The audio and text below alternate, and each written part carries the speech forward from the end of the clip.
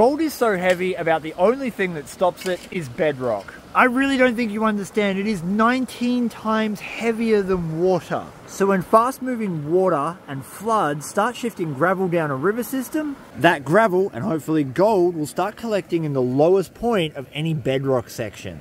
So let's find out if there's any gold trapped in that bedrock.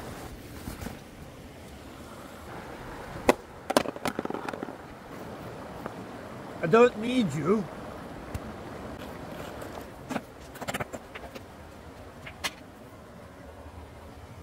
It's the claw!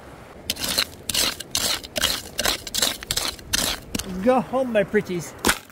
Because these blocks of bedrock are all fractured, I wonder if I can lever some of them, yeah, like that, out. Haha, success! All this really fine dirt can contain gold. So we've got to scrape it off and give the bush its first shave.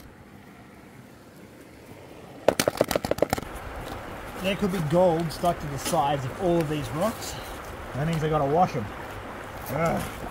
It's like laundry day on the creek. All of that dirt has to go off and into my pan.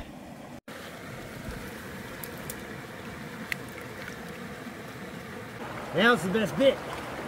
Panning it down and pulling out 4 cents worth of gold.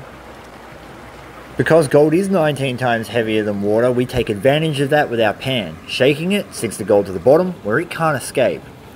I can already see my first little flake of gold sitting in the corner there. Today's gold price is over $3,000 Australian per ounce, meaning that every little flake like that is worth about 3 cents. This is now affectionately known as the moment of truth. How much gold did we get? Gold's not the only heavy thing that comes out in a creek like this. We'll get things like black sand, which in our case is tin ore. The more heavies you get in the pan, the more likely it is that you're going to see gold. Oh, there we go. There are roughly 19 reasonable specks of gold in that pan, meaning that is worth about 60 cents. Not the greatest gold take of my life, but it's a good start.